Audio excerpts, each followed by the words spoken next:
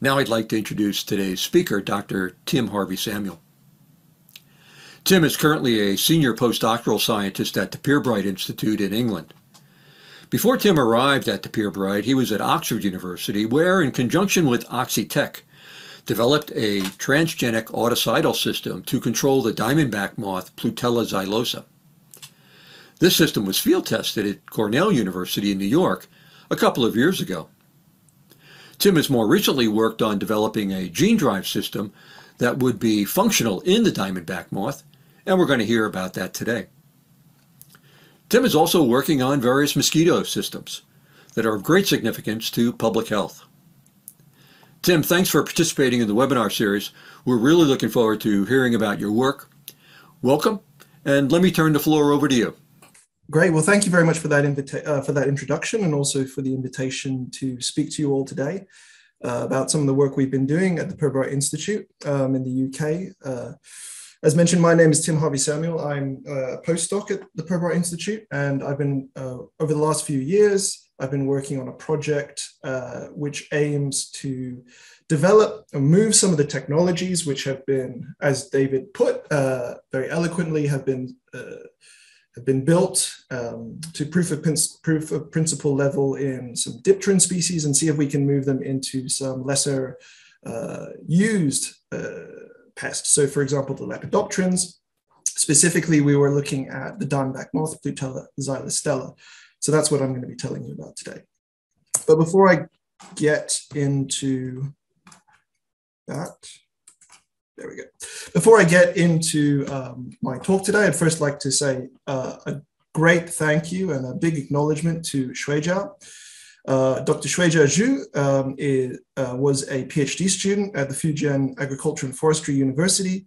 She came to visit Pirbright for part of her PhD that was meant to only be for a year, but due to COVID, Xuejiao ended up staying with us for about 3 years, which was pretty distressing for Xuejiao, but actually pretty good for this project. So we managed to do a huge amount of work over that time, which resulted in a number of publications. And I'm very pleased to be able to say that after Xuejiao's PhD, she managed to get a postdoc at Jackson Champer's lab at the University of Beijing, where she continues to work on gene drives, now more in mosquitoes. So if you are interested in gene drives and you are working in China and want to get in touch, please do get in touch with Xuejiao, because she's great and would be a great person to work with, and Jackson as well. So what can you expect from my talk today? Well, I thought I would divide this talk up into two different components, two different parts. The first is to give some background on gene drives and get everyone up to speed on the particular types of gene drives that we're working on here, mostly at Pirbright and in the Diamondback moth. So I'm aware that a lot of people in this that are listening today will be very comfortable with this topic, and perhaps even know more than I do on this. But just to get everyone up to the same speed before we get into the technical details, I thought I'd just go over this briefly. So, for example, what are the characteristics which all gene drive systems share? How are people thinking about using these for pest control? So that relates to what we refer to as the control phenotype. And then going over the mechanics of the type of gene drive system that we're building, or we tried to build in the Diamondback moth, which is known as a CRISPR-Cas9 homing drive, and a specific twist on the homing drive, which is known as a split drive. And I'll be going into the reason why we chose that split drive design as well. So having gotten, hopefully, everyone up to speed on gene drives, I'm then going to be talking through what we actually did in Diamondback moth, or DBM. So first of all, why were we looking at Plutella xylostella? Why is that a target organism that is worthy of research into novel genetic control tools? And then I'm going to be talking about all the steps you need to take in order to be able to test a gene drive system in a novel pest like a lepidopteran. So identifying the regulatory elements that we need to express the Cas9, identifying the sgRNA target genes, and then the testing of these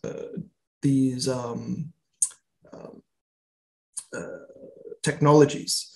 So we can test these technologies by looking at whether the editing is working in the soma of those organisms, in the non-germline cells. But then what we're really interested in when we're talking about gene drives is actually what's happening in the germline, because these are the cells that are going to be passed on to the next generation. And we can look at two different bits of information in the germline. We can look at the homing ability. So I'll be going over what homing exactly means. But this is the actual mechanism by which this particular type of gene drive spreads. But we can also be looking at what's known as the cutting ability or the editing ability. So this is not necessarily independent of homing, but it's a different piece of information. And depending on how we set up our experiments, we could potentially be getting a lot more information to crunch at the end, depending by being able to piece out both the cutting and the homing ability. And then finally, I'm going to be talking about the conclusions from our work, summarizing what we learned, what we achieved, and what we could do to move this field forward. So first of all, what is a gene drive system? And I think everyone who works on gene drives would be very keen for me to point out that there are a huge number of different gene drive systems. And in fact, there are far more naturally occurring gene drive systems than there are gene drives that have been engineered in the lab, although, of course, they're getting a lot of press at the moment through these engineered versions. And no matter what type of gene drive system you have, whether it's a natural or an engineered one, and the mechanisms by which it works, whether that's as an endosymbiont, a killer rescue system, translocations, under dominance, jumping genes, or in a full synthetic biology context, they all share two characteristics in common which define them as gene drives. These are, firstly, that they enter and move through a population via mating. They're vertically transmitted elements, genetic elements. So what does that sets them apart from other biological control techniques. For example, things like the use of bacteria, entomopathogenic fungi, viruses. These all can be transmitted horizontally within a population. These gene drive systems are either encoded within the genomes of the individuals or they are within the cells of that individual. And that means the only way that that gene drive can be passed through the population is via mating.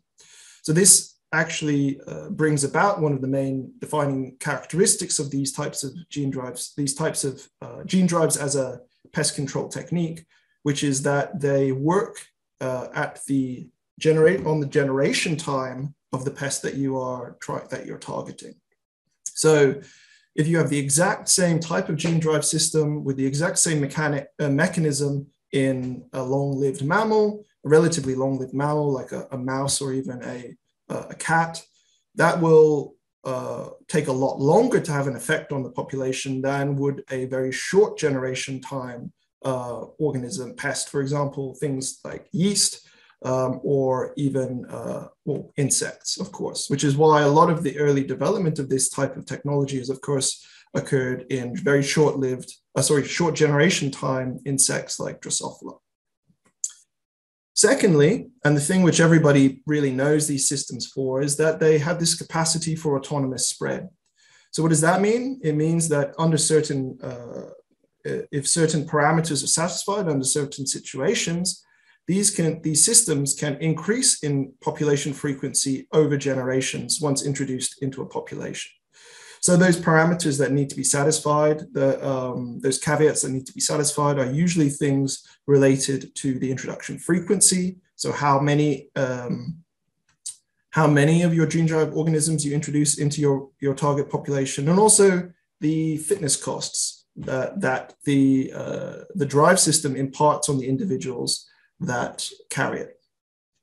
But what's really important about these types of systems, and the reason why we can think about using them in a pest control context, is because they can increase in population frequency even if they're deleterious to the individuals that inherit them. And that means that we're able to spread potentially deleterious phenotypes or traits through target pest populations. And that's obviously something we would we would want to do in a pest control context to control those individuals. So there are two main ways that people have thought about using these types of gene drives for pest control, and they can be divided by what we normally refer to as the control phenotype. So this is the effect the drive system has on the target population once you release that drive system into that population. So there are two main types of control phenotype. We have population suppression and we have population replacement, or also known as population modification. So in population suppression, what you're trying to do is very similar to how we normally try and control pests or things we don't want to be around. We're basically just trying to get rid of them. We're trying to reduce the target population density to the point where it's either no longer damaging to us or to what we're trying to protect, or it may even go extinct. So in this case, you're spreading a gene drive system that imparts a genetic load on that population as it spreads. So the classic examples of this is female recessive sterility, although in some cases male recessive sterility can also work, though potentially not as efficiently. So here, what you're trying to do is you're trying to reduce the reproductive output of the individuals on average that have inherited the drive system across the population. So as it spreads through the population, more and more individuals carry these deleterious alleles. Their reproductive output of the population reduces, and eventually the population may go extinct. Population replacement or modification, on the other hand, has a very different goal. Here, the aim is not necessarily to change the density of the population, although that may happen along the way, but rather what we're trying to do is we are trying to replace the population, modify it in such a way that it's no longer deleterious, it's no longer damaging to either us or whatever it is that we're trying to protect. So the classic example here is the spreading of an anti-malarial gene through a population, or an anti-pathogen gene. We refer to these as refractory genes often. These are genes which, when inherited by a particular organism, will make that organism either less able to harbor or vector a particular disease that we're worried about. So here, as you release your gene drive individuals into the target population, what's happening is they are increasing in frequency over time. And if we link this anti-malarial gene, let's say, to our gene drive system as what we refer to as a cargo gene, then that cargo element, that refractory system, will be spread through the population as the gene drive system spreads, to the point where if we can get it to a high enough frequency in the population, we can effectively immunize the vector population against carrying that disease, breaking the disease cycle potentially, or even getting rid of the disease completely in that population. So the types of pests that you would target with these two different strategies are very different. Whereas agricultural pests and pests of conservation, invasive species of conservation importance, you're usually looking at trying to suppress their populations. So, for example, with Diamondback moth, we were ultimately looking to develop tools that could be used to build into a population suppression tool, because you're really just trying to get rid of the larvae. So, for example, or whatever it is that's eating your crop, you don't necessarily want to modify it, you just want them not to be there. On the other hand, population replacement is primarily aimed at vectors. So these are disease vectors, although there are some other ways that you could potentially use these. Disease vectors don't need to only be targeted by population replacement. So there's ongoing research by multiple groups which are trying to build both population suppression as well as population replacement elements for vector species. Just in general, very generally, population replacement tend to be slightly more complex in terms of their design, because you also need to engineer the cargo gene, and that can be a whole different project. The population suppression tools in theory are much more simple to design. However, they are also very difficult to design in such a way that they're robust, because here you're trying to spread a genetic load through a population, and that population is going to be trying to resist that modification pretty strongly. So whereas these are relatively susceptible to resistance developing in the population, in your target population, the replacement systems aren't, but potentially are a lot more difficult to engineer due to their extra components. But those are all very broad generalizations. So the type of gene drive system that we were trying to build in Diamondback moth is known as a CRISPR-Cas9 homing drive. So this is based, again, on the CRISPR-Cas9 gene editing technology. The very first versions of these homing drives were not proposed using CRISPR-Cas9. They were proposed using previously, other gene editing technologies, specifically the homing endonuclease genes. However, when CRISPR-Cas9 came about, because it's so much easier to respecify, it very quickly overtook pre-existing technologies. But the basic design or the idea of these systems has been around for a relatively long time, first proposed by Austin Burt. So what happens when you're building one of these gene drive systems? I am assuming here that people are fairly familiar with both the CRISPR-Cas9 gene editing technology. For those that aren't, very, very quickly, Cas9 is a protein, is an endonuclease. It cuts DNA, causing a double-stranded break. Guide RNA is a single-stranded piece of RNA which complexes with your Cas9 protein and directs the Cas9 to a sequence, a DNA sequence, which is complementary to its own RNA sequence. So when you have Cas9 and the guide RNA together in a cell or in a tube with some DNA, the guide RNA will direct Cas9 to its complement, and Cas9 will cut that DNA in a very, very specific place specified by the guide RNA. So what we do when we're building a CRISPR-Cas9 homing drive is we actually integrate both of those components, a gene which expresses Cas9 and a gene which expresses the guide RNA into the genome of the pest that we are trying to target. And we integrate those in a very specific place. We have to integrate them at the exact point, to be most efficient, at the exact point where that guide RNA specifies Cas9 to cut.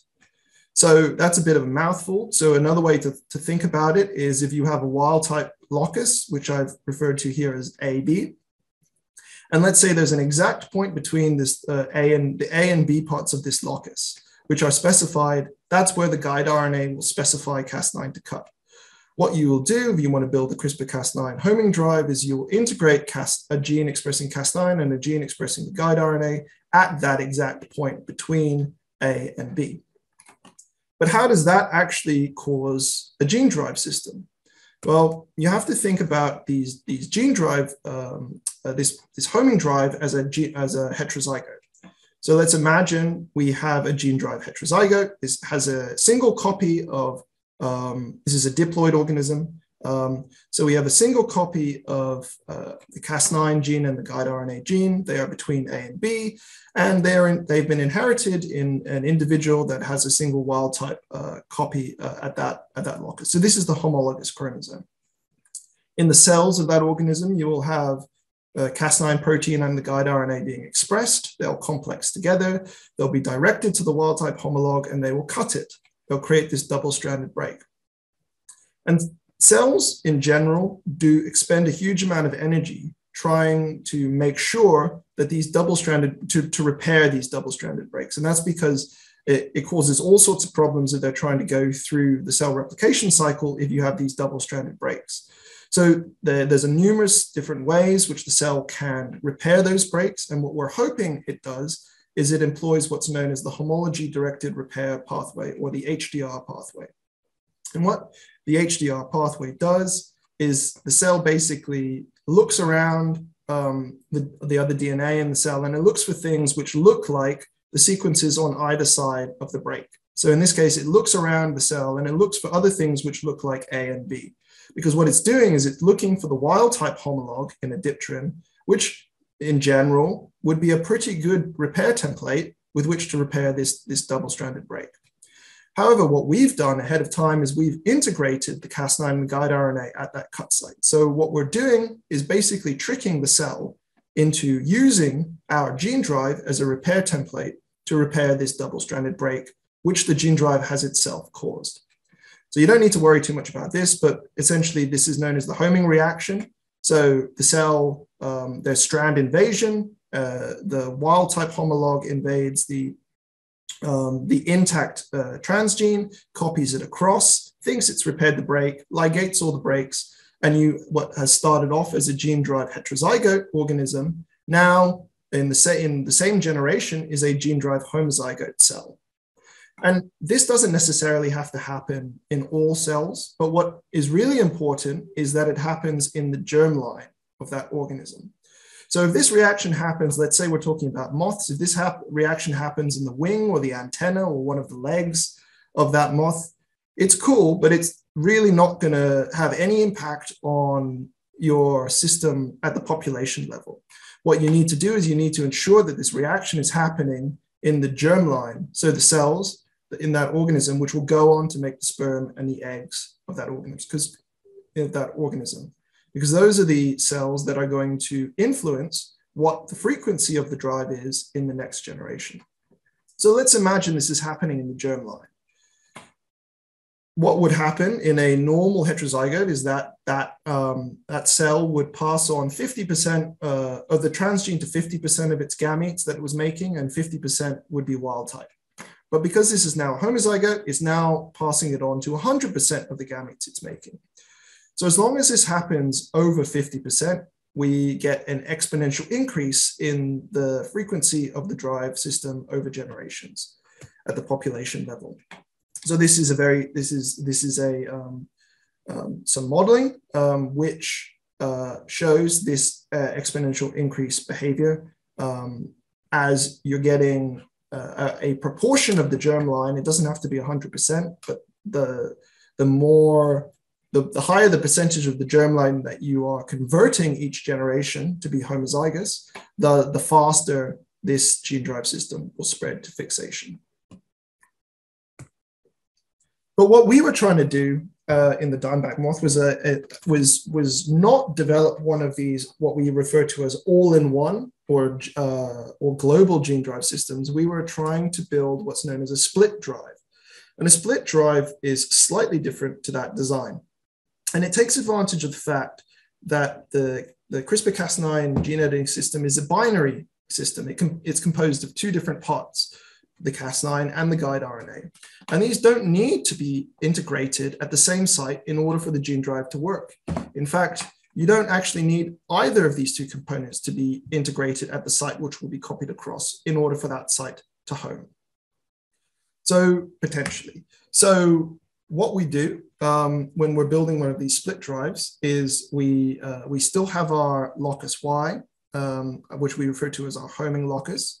And that's the same as the locus which was had the Cas9 and the guide RNA previously. But now we have integrated the Cas9 transgene at an independent locus. So this is a non-homing locus, which I've referred to as locus X. However, if these two transgenes are inherited in the same organism, you can still get the Cas9 protein being expressed in that cell. You can still have it being complexing with the guide RNA. You can still have it cutting the wild type homolog, and you can still have the guide RNA being transgene being copied across potentially in that homing reaction. So you might be asking yourself, why would you want to do that? That seems like quite complicated and also potentially not as efficient. And the major advantage of this type of split drive design is what we refer to as confinability or control of the system once it's released. So in the previous example of the all-in-one or the global drive that I explained on the previous slide, because all the components that the gene drive needs to replicate itself are replicated each generation in each homing reaction, it means that you get this very characteristic exponential increase of the drive system. This is assuming you don't have any sort of resistance developing. So that's extremely efficient from a pest management point of view, but it also means, at least theoretically, that this system, once released, will spread to any interbreeding population of that species. And we may, that in some species, that might be great. We may want to remove that species, that pest from the whole of the earth, or potentially the whole of the earth. But for the majority of pest species, and especially when we're looking at these types of systems from a regulatory point of view, that's actually a pretty big disadvantage and could cause you quite a lot of problems. If you can't say with some certainty that when you release this system, it's going to stay in the area you put it and for a specified amount of time. Just as a really simple example, some individuals are pests, some species are pests in some part of the world. They might be an invader, an invasive species. However, that doesn't necessarily mean we want to get rid of them in their native range. They might even be endangered in their native range. So the ability to confine one of these drive systems geographically and also temporally is a major benefit. And a lot of people have spent a lot of time trying to do that through various different designs. One of them is this split drive design. And the thing that makes this split drive design more confinable is the fact that not all the components that the drive needs to replicate itself are copied every generation. So whereas the guide RNA is going from 1 copies to 2 copies each generation, you'll notice that the Cas9 doesn't. It doesn't increase in frequency. So what would happen, we would expect, if we release this system into the wild, would be that the Cas9 would at best remain neutral in the population, although more likely it would start to slowly drop out of the population over time. And that's because these transgenes are, in general, deleterious to the individuals that carry them. You've disrupted the genome by integrating it in there. You're expressing a whole load of exogenous proteins in that cell. In general, they're not great for the individuals that carry them. However, that contrasts to the behavior of the gRNA or the sgRNA transgene. And as you can see at the very beginning, when Cas9 is still at a relatively high frequency, the guide RNA is actually showing this potentially exponential increase at the very beginning, but then it starts to tail off. And that's because the homing frequency of the guide RNA cassette will be a function of the remaining frequency of the Cas9 in the population and the frequency at which those two components are co-inherited in individuals. So what that means is that Cas9 is effectively a limiting factor. So you can still get the guide RNA up to relatively high frequencies, but because these two genes are not linked together, and we spend a lot of time in our designs trying to ensure that that will not happen, that they will segregate and you'll get this kind of differential behavior between the two transgenes. That's not to say that you can't increase the efficiency of this system, because you could supplement by releasing more Cas9 individuals, which would bump up your guide RNA, but ultimately it will always remain confinable or spatially restricted. Over time, as Cas9 goes to extinction, we would actually expect the guide RNA to start to drop out as well, unless it reached fixation. Okay, well, having explained to you a bit about homing drives and split drives and CRISPR-Cas9, I'm now going to be walking you through the work we actually did in Plutella xylostella, trying to build one of these systems. And so for those of you that aren't familiar with Plutella or the Diamondback moth, it's a lepidopteran. It's relatively small, probably less than 1 centimeter in length as an adult. It is a huge agricultural pest, but it's also becoming a real model organism for lepidopteran molecular work. So of course, the model system is silkworm, but a lot of the tools which were previously developed in silkworm are now being developed as well in Diamondback moth. Diamondback moth has the advantage of a much shorter generation time. It doesn't diapause. It's very easy to rear in the lab, very fecund. And so that is why we decided to work on the Diamondback moth. It also, of course, has this added advantage, which is that it is a huge agricultural pest. So it has a real world significance, this model organism, if we can build a genetic control tool in there. Silkworm, of course, is also very economically important, but it is extremely domesticated. It doesn't actually exist in the wild. the domestic silkworm. So we thought if we can try and build one of these gene-drive systems in a Lepidopteran with real-world significance, then that would be really something. So the diamondback moth is an extremely important pest of cruciferous crops or brassicas. So these are basically all the things that kids hate to eat. So cauliflowers, broccoli, Brussels sprouts, kale, everything with lots of glucosinolates, that bitter taste. But these are actually grown a lot around the world. They're huge cash crops, especially by small-scale farmers in Southeast Asia. And those small-scale farmers are relatively vulnerable to things like market forces, to changes in yield from year to year, because they are operating often, on backyard farms. And so this pest, this being the major pest, really is a big problem for individual growers trying to grow these crops around the world. And part of the reason why it's such a huge problem is that it's extremely invasive. It has this global distribution. It's basically spread to wherever brassicas are grown around the world today. So it doesn't necessarily live the whole year, for example, in North America or in South America, but it invades each summer and goes up to those areas and then goes extinct over the winter, but it continually invades. But basically it's everywhere around the world that brassicas are grown. And it's also in some areas where there are wild progenitors of brassicas, which can act as some overwintering crops, for example, between the cropping seasons. It's also extremely resistant to insecticides. So this is the main way these people try and control agricultural pests in general, but the Lepidopterans in particular. It was the first species to develop resistance to DDT and to BT in the field. And strains of diamondback moth have been found which are resistant to every class of synthetic chemical insecticide that we have. So in summary, this pest, it attacks high-value crops that are grown by vulnerable farmers. It's spreading around the world, and the tools that we have to combat it are becoming less effective. So we really need to develop alternative, more sustainable tools for managing these populations in the wild. And that's why we thought building a gene drive in it would be pretty cool. So what do we need to do? What are the different components that we need to build in order to test whether a gene drive system is working in a novel organism?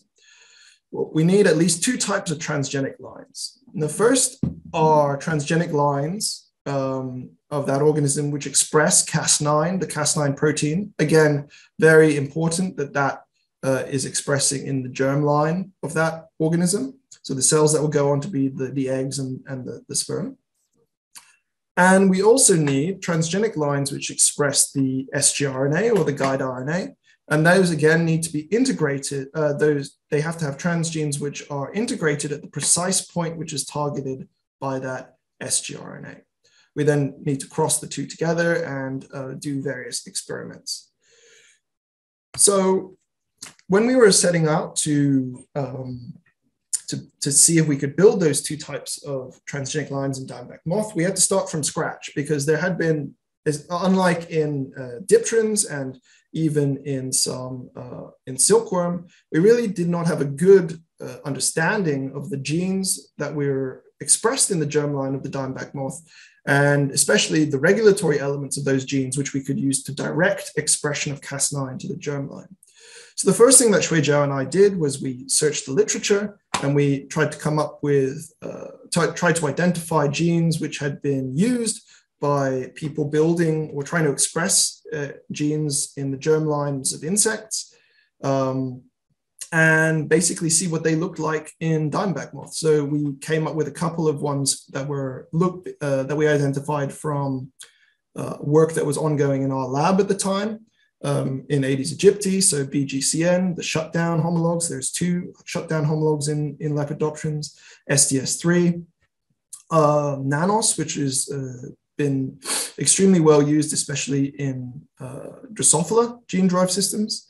And unhelpfully, in lepidopterans, there are 4 nanos homologs, so we had to test them all to see which, if any of them, had retained some germline expression. And then MyW68, which is the insect homolog of SPO11. So SPO11, people might be more familiar with SPO11. This is a gene which is expressed during meiosis, which is prior to meiosis, is involved with creating the breaks that go on to form the crossovers during meiosis. And that hints, the expression pattern of MyW68 hints at the type of timing that we were really trying to go for when we were choosing these genes. We didn't want these genes to just express at any time in the germline. We wanted them to express prior to meiosis and pretty close to meiosis. So this is the point when the cells are basically, we believe they are set up for crossing over, so that the 2 homologs are in close proximity to each other, which we believe, again, anecdotally, would be conducive to that homing reaction occurring. If you're trying to do it at another time, especially after the 2 homologs have separated, it's obviously much harder to envision how homing would occur, or maybe you would say it might even be impossible afterwards. We also looked, along with our collaborators at Fujian, at the VASA gene. However, as we had looked at, while we used RT-PCR of different tissues from Diamondback moth to look for potential genes that were of interest, they used qPCR. So perhaps a little bit more sensitive there. But the way the experiment was basically the same. We just dissected loads of individuals, dissected out their gonads, and ran those PCRs to see which were expressing at the time points that we were interested in. So this was in the adult ovaries and testes, and again in the ovaries and the testes. We eventually decided to go with 3 of these, MyW68, Nanos P, and VASA. And the reason for this was because we didn't necessarily go for those which gave us the highest expression in the ovaries and the testes and the gonads. We were really concerned about trying to choose genes which were restricted to the highest degree to those tissues, to the germline, because with these homing drives, if you get deposition into the embryos, for example, by the mother or the father, that can cause all sorts of problems. So in this first attempt, what we were really trying to do is identify genes that were restricted to the germline. And the ones which looked best to us were MyW68, Nanos P, and VASA. We also needed to identify target genes in which to integrate our sgRNA expressing cassettes. And traditionally, what people have done when they're when they're building these systems to try and test them, for example, in dipterans, is they've chosen genes which give you a visible phenotype when they're in their homozygous knockout state. So when they have 2 loss of function mutations in that gene, they change their appearance in some way, and that can be highly advantageous when you're trying to figure out what happened in the germlines of these organisms. And we'll go into that a little bit further later on. So we looked at 2 genes, 2 eye color pigmentation genes in Plutella, kynurenine hydroxylase, also known as KMO. I'll refer to it as KMO for the remainder of this talk, and cardinal. And we found out when we knocked these out using CRISPR-Cas9, it causes a change in the eye pigmentation from wild type to KMO in this case. And it goes from black to kind of yellow or whitish. Similarly, at a similar time, our collaborators at Fujian were looking at a different gene known as yellow. This is a body color gene, pigmentation gene. And when you knock that out, you get a change from this wild type larva of Plutella, which is kind of a little bit tinted green and has a very dark black head capsule, to more of a yellow larva, as the name would suggest, and also a much clearer golden colored head capsule. So what was really important about these different genes is not only were they visible to us in their homozygous knockout state, but we were able to maintain lines or knockout homozygous knockout lines of these two, of KMO and cardinal, and also of the yellow mutation. And that's really important because you want these individuals to survive in their homozygous knockout state so you can screen them going forward. So we took all of that information that we had gathered from the RT-PCRs and the qPCRs and also the knockouts, and we used it to build our various different gene-derived constructs. Again, there are two different types of constructs. We have the constructs for expressing Cas9, and we have the constructs for expressing the sgRNA, and these are very different types of constructs. So I'll go over the Cas9 first. The first thing to note is that they all had a ZS green marker. So that's a marker gene which makes the individuals that inherit it glow bright green under the fluorescent microscope.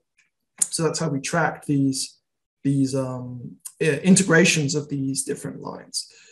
They all were piggyback insertions, so piggyback constructs. So this allowed us to make multiple random insertions or semi-random insertions of each of these constructs, which we could then test independently.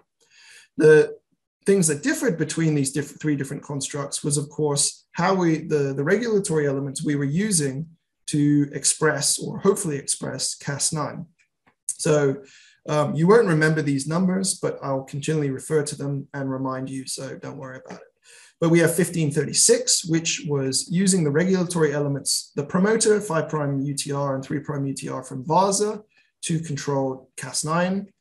1906, which did the same thing, but with MyW68 or SPO11, and 2093, which did the same thing, but now with NanosP. We also put an SV40 terminator sequence behind the 3' UTR because it's a little bit iffy as to where a 3' UTR really ends. So to make sure we had a strong termination, we used that as a kind of backup terminator. So the sgRNA expression cassettes, as I said, were very different. These were integrated at precise points within the two target genes. So Plutella xylostella yellow and Plutella xylostella KMO. We decided not to go for cardinal in the end. We just went with KMO. And the design of these constructs was as follows. They all had DS red markers. So again, same as the ZS green markers, but now they glow red. And red and green can be independently identified under a fluorescence microscope. And that allowed us to identify individuals which had both the red and the green. So had inherited both different transgenes when we crossed them. All these constructs also had three different small genes for expressing the guide RNA. These were what we call U6 promoters. These are small promoters, endogenous promoters that are in the normal Plutella, they express small functional RNAs. So they're not capped. Those RNAs are not capped and tailed. And that's very important for sgRNA function. So each of these U6 promoters expressed the same guide RNA. So these are not three different guide RNAs, they're the same guide RNA. And the reason why we did that is because this was the very first time we had built any sort of U6 promoter construct in Diamondback moth. We didn't know which of these was going to work well. We didn't have a Diamondback moth cell line in which to test them, and we certainly didn't know which one was going to work best in the germ line. So we decided to just throw all three in and hope that one of them would work. Would work. So the 1619 was in yellow, and 1963 or 1962 was in KMO. These are HDR constructs. As you can see, instead of the piggyback flanks, they have these homology arms, the left homology arm and the right homology arm. So these were actually integrated into these genes at these precise points, causing knockout mutations, but also integrating transgenes which had these components. And how you do that, how you make transgenic lines of each of these is you inject the constructs into the embryos, the early embryos of the Diamondback moth, and then you cross them out and you screen to see which has inherited, has a genomic germline integration of these different transgenes. I'm not going to be talking too much about 1962. You don't need to really worry about it. This was just a backup construct which had three remaining U6 promoters. yeah, so 1963 had 3 different U6 promoters compared to 1619, and 1962 had the same 3 U6 promoters as 1619. So these was just the check again, because we didn't know which of these U6 promoters was going to work best. We tried kind of belt and braces conservative approach by putting them all in. We didn't think that there was going to be very much problem with putting those multiple U6 promoters in there, but it would potentially allow us to get a gene drive result in the first at the first attempt. So how did we test to see whether gene drive was occurring, or whether anything was occurring at all in these lines? Well, I'm going to go over the kind of experimental crosses that we conducted in order to figure that out. So prior to this, of course, what I haven't shown on this slide is that we actually made integrations of these different transgenes. So whereas yellow sgRNA here refers to that DS red integration into the yellow gene, which expresses that yellow guide RNA. I should point out also, just to reiterate, that those sgRNAs were the exact sgRNA which targeted the point where this was integrated. So again, as we talked about A and B previously being the flanking regions, these sgRNAs targeted Cas9 to that exact point between A and B, and the same for KMO. So we made multiple integrations of each Cas9 construct, and usually just a single integration of the yellow sgRNA, because if it was perfectly repaired, perfectly integrated, then all of those integrations should be pretty much exactly the same. So we started off by crossing these 2 lines together, and you can do that 2 ways. You can do it from males from one line and females from the other, and then you could do it the other way. So females from this line and males from this line. So you end up with 2 different F0 crosses for each combination of guide RNA cassette and Cas9 insertion. From that cross, sorry, I should say that these Cas9 individuals, this Cas9 line is wild type for yellow, so it doesn't have any yellow knockouts. The yellow knock-in lines have a single transgene in yellow, but otherwise are wild type, and are wild type at the Cas9 locus as well. So when you cross these 2 together, you get your F1 generation, and you screen for individuals which have inherited both the red transgene and the green transgene. And again, that's really important. That's why we chose red and green, because you can screen them under a microscope, and you can tell the difference between them even when they're in the same organism. So these individuals that inherited both are known as trans heterozygotes. They have 1 copy of each of those transgenes. And those trans heterozygotes, of course, came in 2 flavors as well. They came as males and females. And to set up the next cross, we crossed those individuals to a knockout line of the gene into which the sgRNA cassette had been integrated. So in this case, because we're talking about a yellow sgRNA cassette, we're using a yellow knockout line. And again, that's really important as to why you need to have, excuse me, as to why you need to be able to maintain these as homozygous knockout lines. So we cross these individuals with the knockout lines, again in 2 different combinations, male-female, female-male, giving us a total of 4 F1 crosses, because each of those can come from 2 different F0 crosses. And what we're really looking at in this cross is we're trying to figure out what happens to this wild type yellow allele here. We're trying in a gene drive, if gene drive occurs, what will happen is this yellow sgRNA cassette will actually be copied across and replace that yellow wild type allele. So we can look at what happens to that yellow wild type allele in multiple places within these F1 individuals.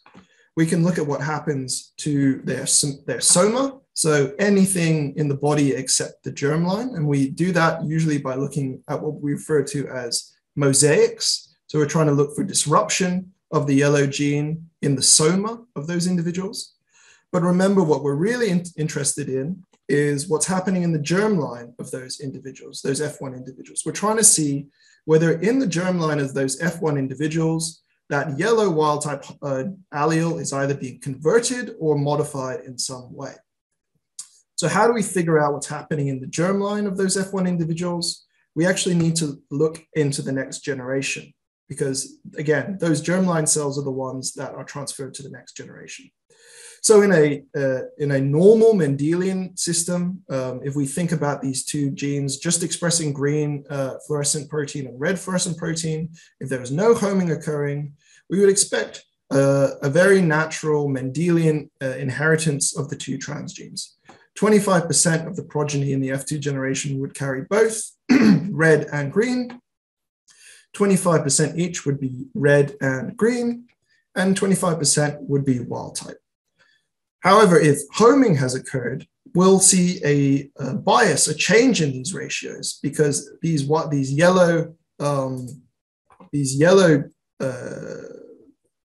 copies of the yellow gene, which they've inherited from their F1 parent, might have been modified. And if gene drive has occurred, we'll actually have seen them be replaced by the yellow sgRNA cassette.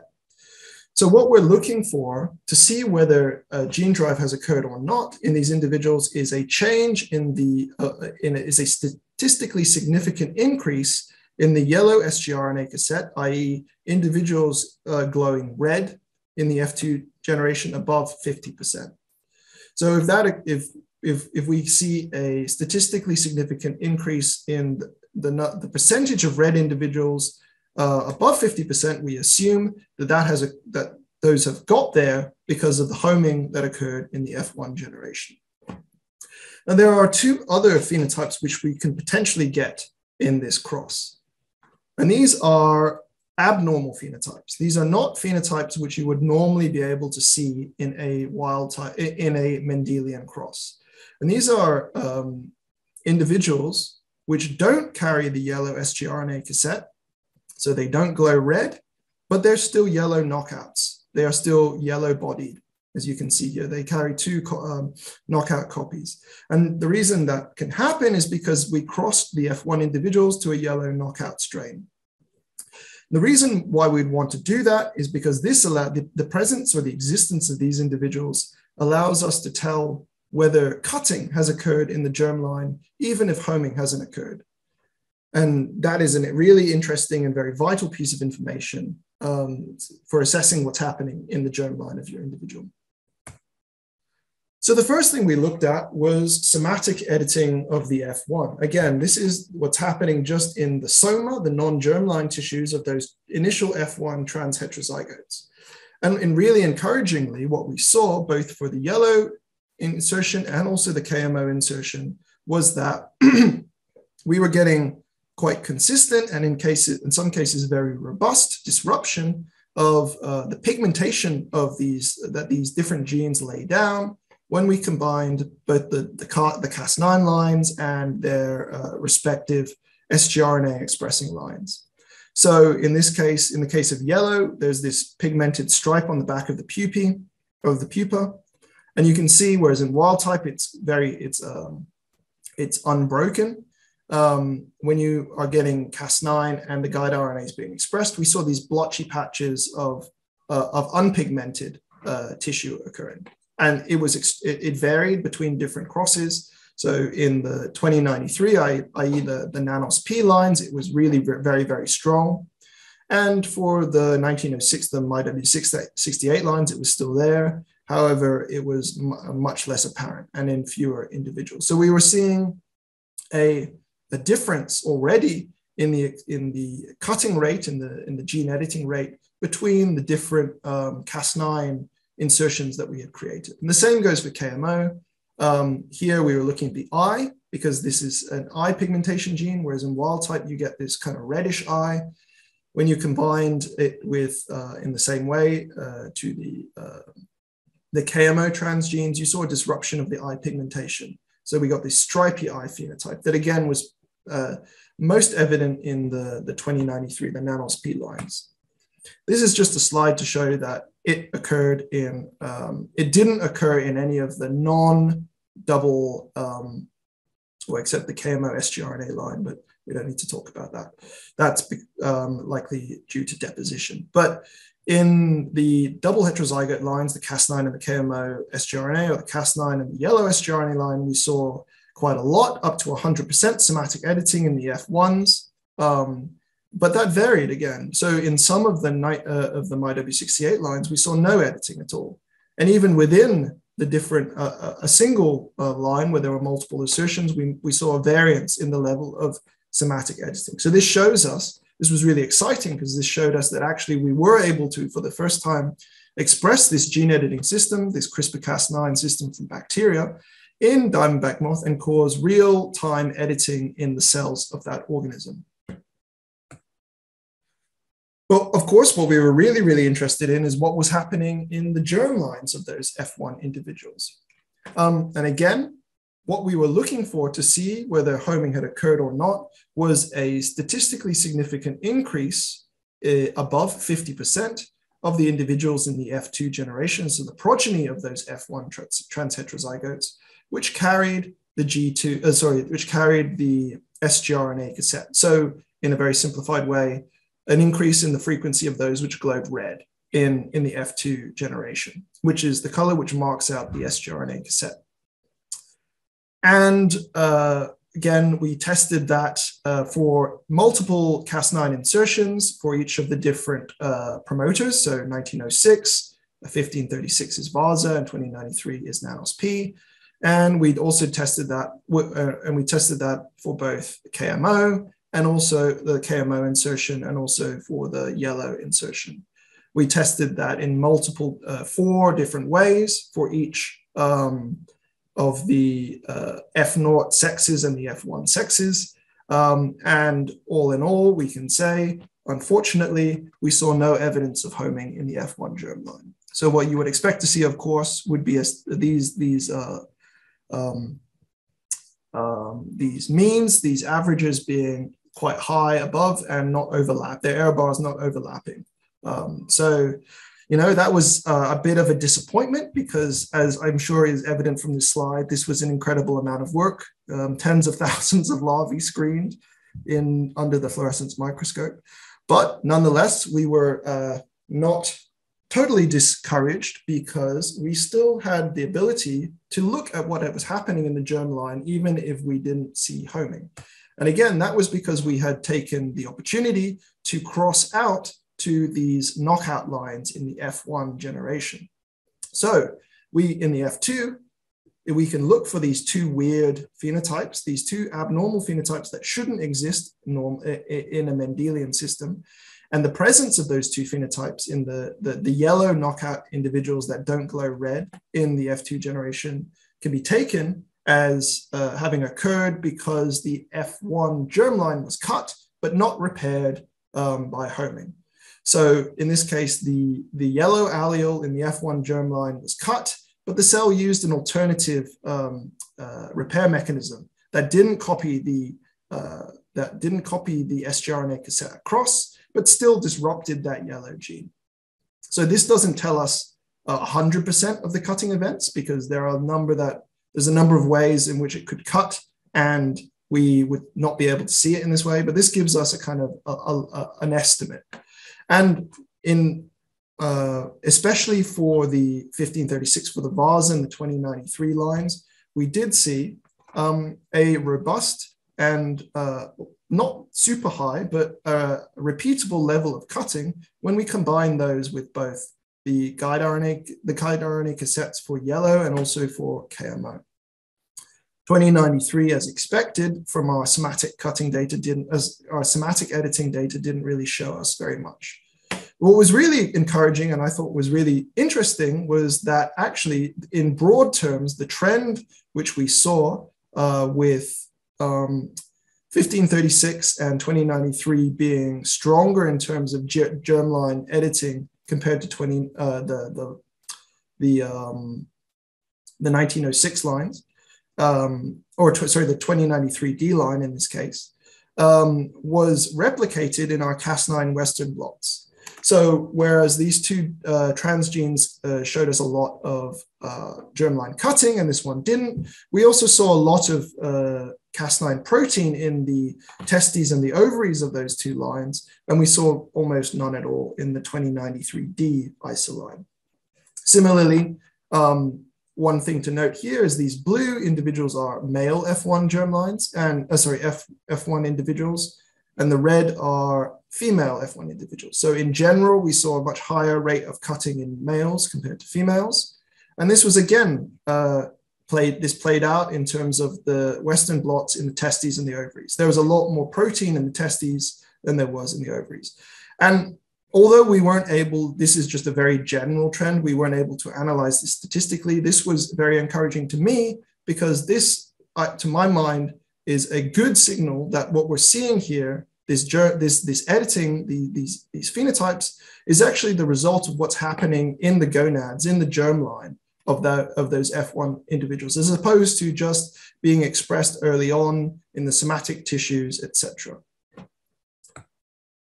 So moving forward, what could we learn from these experiments?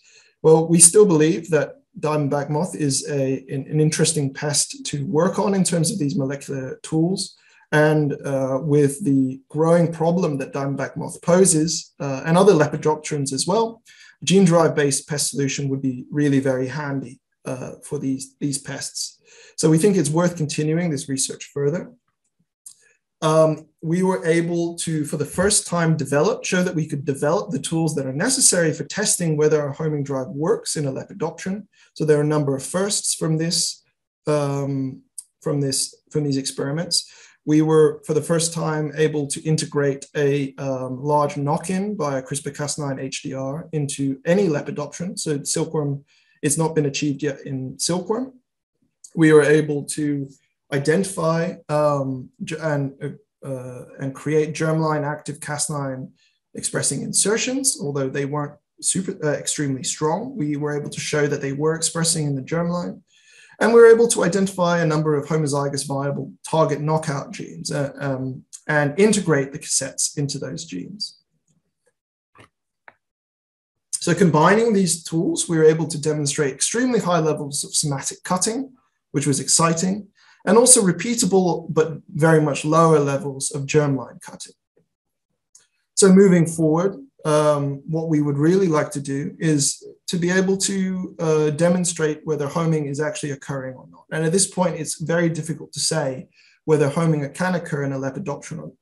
Because our levels of germline cutting were relatively low, we'd really want to try and increase that before we could definitively say that homing was or was not occurring in this pest. So how would we do that? I think what we really need to do is go back and identify why our Cas9 transgenes were not expressing very highly in the germline. That could be because we had missed out some important regulatory elements from the endogenous genes, or it could be that those genes just don't express very highly in the germline and we need to move on to try other genes. So the very fast generation time and the molecular tools of Diamondback moth will allow us to look at those questions in great detail. So as I think hopefully will be apparent throughout this presentation, this was a huge amount of work, and that wasn't all conducted by Xuejiao and myself. So an incredible thanks goes to all the people who helped us do this project. Michelle, Christine, Erica, Josh, Ruth, and Siddiqui, who were all prior members of the Alfie lab down at York. Of course, thank you also to Luke, who was our previous boss down here at Pirbright and is now up at York, also still building gene drives in mosquitoes. Thank you to Phil at UEA, who crunched all the stats for us on this project. And of course, to the funders for this project for giving us the money to see if it could happen or not. So with that, I'll say thank you very much for listening. And if you have any questions, I would be happy to take them. Thanks a lot, Tim. Really, really interesting. And a tremendous amount of work that you did to get as far as you did. In some ways, and before I have say anything else, let me encourage people to ask questions. Now, you'll be able to ask questions two ways now. You could chat them in, and I know some people have chatted their questions in, and we'll get to those right away. You can also raise your hand if you'd like, and I know a few people have done that, and we will be able to recognize you and unmute you. You can ask your question orally. So we encourage you to do that as well. So, so before I get to some of the questions, I'll just make a comment. I mean, it sounds very much like some of the experiences that some of the mouse people have had with some of their work, in that getting germline homing was difficult to do. So, so do you think that? So my question really is, at this point, one of the things that some of the mouse folks have done is they've actually gone in a different direction in terms of the type of drive system that they're now employing. So, so is your thoughts at this point really to sort of try to work out the homing problem? You know, that is to increase HDR in some way, or find ways to improve the rates, or perhaps to think about alternative drive system? Yeah, I mean, there's multiple answers to that question. I think in Diamondback moth and lepidopterans in general, we're relatively limited in terms of the designs that we can choose. And that's partly because, again, we're an agricultural pest. So that, you know, we're mainly looking at homing drives. Of course, so some of the other technologies, for example, under dominant systems or toxin antidote systems, are less relevant to us because we're not generally not just trying to spread something, we're trying to reduce the population, which only really homing drives have been shown to be able to do. Of course, there are the shredders. I would say to that, so the X shredders, etc. The issue with lepidopterans and shredders is that there's not a good location to put those shredders, because unlike things like mice, all the mosquitoes that I know of, Drosophila, the female is the heterogametic sex in lepidopterans. So they have a W chromosome that makes them, or not all of them, but certainly Plutella makes them female. So unlike an X shredder where you could locate it on the X and it can become a, sorry, you can locate it on the Y and it can become a driving system, you're very much more limited in a lepidopteran context. You can create a system whereby females have no, you can only shred the W chromosome in females, but then of course you have to skip a generation before you can then enact that system again. So what I would say is that we are far from the time when it's, although this looked like a lot of work, we're far from being able to say that this won't work. I still have a lot of hope. And I would probably encourage people to put their effort into trying to find ways of expressing Cas9 in the germline at a much higher rate. Yeah. Yeah, this problem of having good regulatory elements just is a universal challenge for anybody making genetically modified organisms. I'm going to get to some of the questions now that have been chatted in first. Emily Wamba asks, if gene drives naturally occur in living organisms, then is this process random? If yes, is it always beneficial? If not, then does the cell have a way to eliminate these bad cases? Okay. Mm-hmm. Okay, so I think the question was, are natural gene drives beneficial to the organism? And if not, does the organism get rid of them? I would say no, not necessarily. They're selfish genetic elements. So it doesn't really matter to these pieces of DNA what happens to the organism as long as they increase in frequency. So as I said, that is actually the power of these elements from an applied context, because we can spread deleterious elements through a population. There, of course, will be resistance that develops to elements, especially if those elements cause to gene drives, especially if those elements cause a sex ratio bias. So the classic ideology, or what people always say, is that natural gene drives are really difficult to find because they're either fixated in the population or that population's gone extinct. So you really have to find, it's very rare to find a gene drive system, a naturally occurring gene drive system, which is in the process of driving.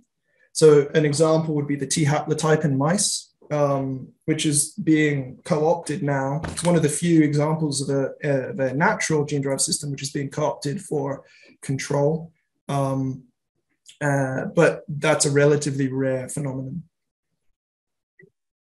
Okay, so Munir Ahmad has a question. It says, how much is I think the question is about, says, how much is reversion to this method? I think the question is, how much resistance or reversion do you get of these gene drives? I think that was the nature of his question. He's just chatted in. Munir, if you want to clarify, let me know. But I did the best I could.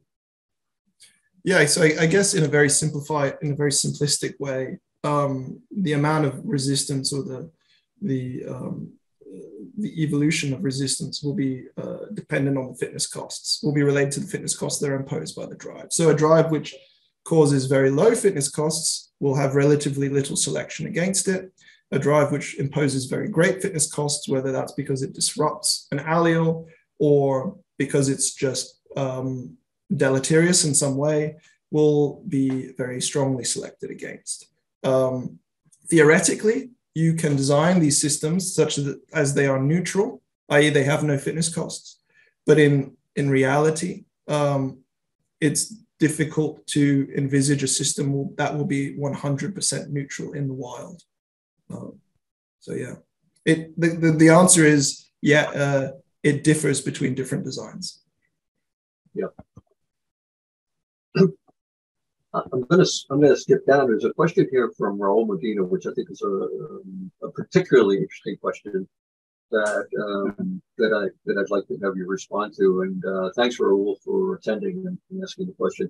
And the question is, do you think the level of confinement provided by split drives is reliable enough to allow for the release of gene drive organisms at the center of origin of some pests, say like screwworms in South America?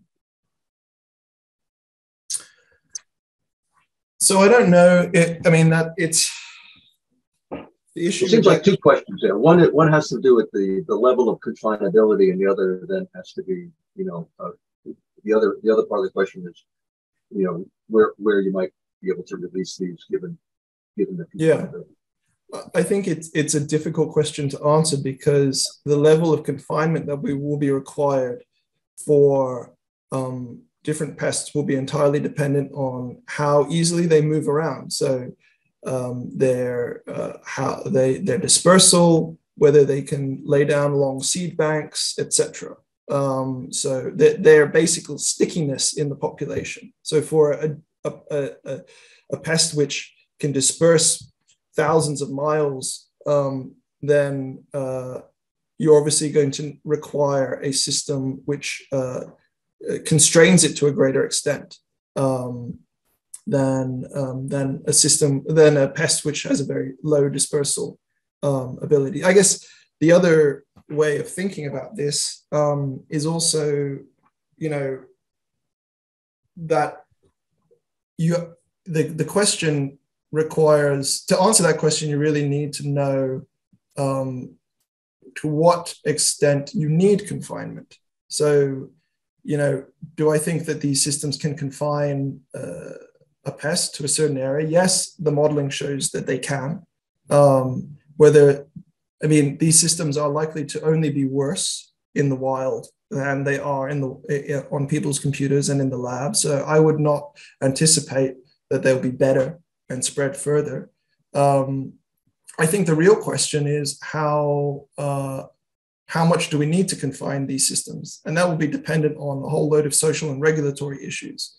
For some species, we'll need to confine them to just a very particular area, and for some, it won't really matter that much, you know. So in the case of diamondback moth, they can disperse relatively far, of course, and you know, I haven't done the exact modeling on the diamondback moth populations, but you would be able to localize that because at the rate at which they segregate that to a relatively small area. You know, I don't know the exact geographic area. So is the containment that you achieve with the split drive, is it solely due to the temporal containment? That is, you're waiting for the titration of the Cas, at which point drive stops, or is there a spatial element to it? So, I mean, it's not just the titration element, because yeah, even if the Cas9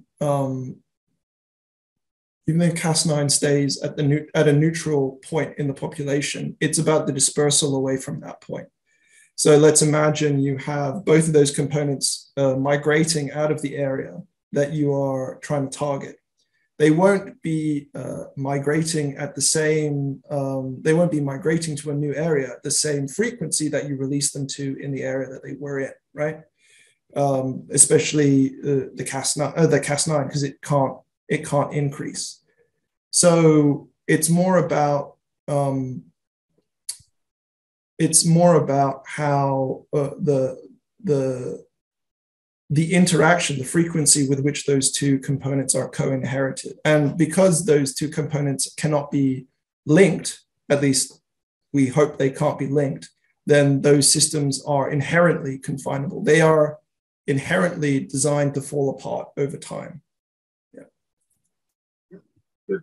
I just want to shout out to Charles and Caleb, who had their hand up earlier in the talk, and I just wanted to say I recognized that earlier, and I'm just reminding you, if you want to raise your hand again, I'll recognize you to ask a question. But in the meantime, I'm going to go to the next chatted question, which was from Gregory Sabadoko.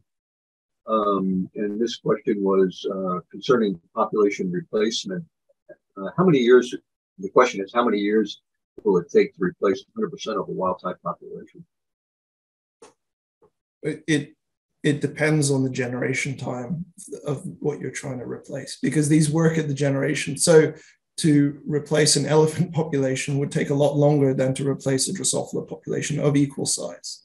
I think in general, we're looking at, I can't remember the exact details, but I believe for things like Anopheles populations, the very kind of small, isolated Anopheles populations without significant immigration, we're talking in a perfect system, something like above 10 generations, but more realistically, something like 20 generations to reach that, to get the gene drive up to an appreciable frequency in the population. Remember that when you're talking about these population modification systems, the gene drive doesn't need to reach fixation in order to stop that disease spreading, because you're hoping that your cargo gene has a dominant effect.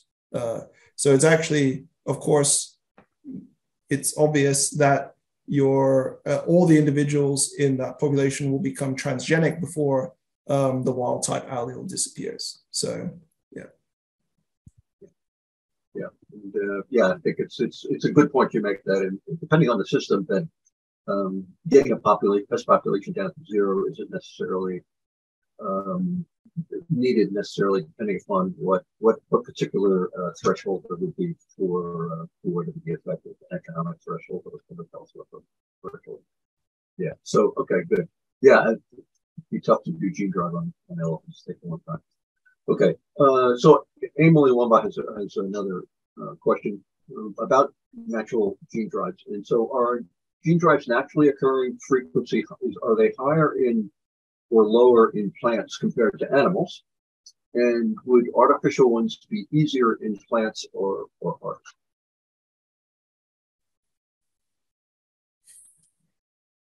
I used to know a little bit about gene drives in plants, but I'm struggling to remember it now. Yeah. I believe that there are quite a few different ways in which you can have gene drive systems in plants compared to in animals. And a lot of it comes because there's cytoplasmic incompatibility and all those kinds of things. So I believe that there would be a number of different ways that could occur besides the ways which we try and build them or they occur in animals. But to be honest with you, I'm not sure I know enough about plant natural selfish genetic elements to be able to answer that. Yeah, good. I'll just chime in for one aspect of that is that many of the mating systems and reproductive systems in plants make it very difficult for gene drive systems to implement a gene drive system, an engineered gene drive system for sure. Yeah, you know, if they self, you know, yeah. things like self and things like that would make because you need outcrossing in order to really facilitate. So plants, there's a lot of selfing systems, and those would be quite difficult to implement. Yeah, so that's one aspect. So let's go to another one. Emily, I see you have another one. I'm going to move down though because I want to get somebody else. So Moez Khan has a question. Did you look at how you could utilize the split drive in a suppression strategy? Any genes responsible for fertility, lethality that you thought about targeting with your guide RNA? And what was your and also what was your experience of scoring mosaicism in full body instead of eyes? Okay, so here's a couple other questions there. Go ahead and go with that. So the first question was about. First question was, do you look at how you could utilize the split drive in a suppression strategy? Yeah, that was our plan, and certainly that was part of Xuejiao's plan for while she was here. We of course never got to that stage. We've done quite a lot of work in as a side project on the sex determination system in Diamondback moth. So we have not worked that out completely, but we've got a pretty good scaffold now of what we believe is happening. And that involved targeting a number of different genes in that pathway that have previously been used by other people to build these kind of sex-specific gene drive systems. So, for example, double sex is one which a lot of people have used previously. Double sex knockout lines have been made in not homozygous lines, obviously, but in Diamondback moth before. There's a number of different other genes relating to egg production. We didn't get to the point where we tested those in a gene drive context because, we just ran out of time, basically. Scoring the mosaics was relatively easy. The pupae are quite big, and it was actually easier to screen them when they were fluorescent under the fluorescence microscope because you're looking for the fluorescence is shining through the areas, the patches that have become where the alleles are broken. But it wasn't very difficult, no. Now we're running out of time here, and I put up a slide that I'm going to ask one more. I'm going to make one more comment and one more question. But before everybody goes, I just wanted to remind everybody that we'll continue this series, this webinar series. The next webinar in this series will be next week, and it'll be by Richard Plutella, who will talk about controlling schistosomiasis with gene drive snail immunity. So very interesting talk where he has thought about this and under what conditions something like this might be possible. So hopefully everybody will come back and catch that webinar as well. Before we wrap it up, Tim, I wanted to ask whether or not you have any information based on anything really concerning the potential uptake of this technology in the grower community, in the various communities that are actually dealing with Diamondback moths and and whether or not, say, any genetic control programs, have they ever been implemented, like SIT for Diamondback moth? So I'm just interested in if you have any prior knowledge about the potential receptivity of these communities to this technology. Yeah, I don't know if a lot of conversations have occurred between the grower community or kind of agri-tech companies and scientists regarding gene drives, but a lot has been. There's a long history in the GM field in general, and especially with regards to riddle or FS riddle, which were first developed in lepidopterans, in pink bollworm, and in diamondback moth. That was part of my PhD, and I know that although those projects didn't necessarily end up being commercially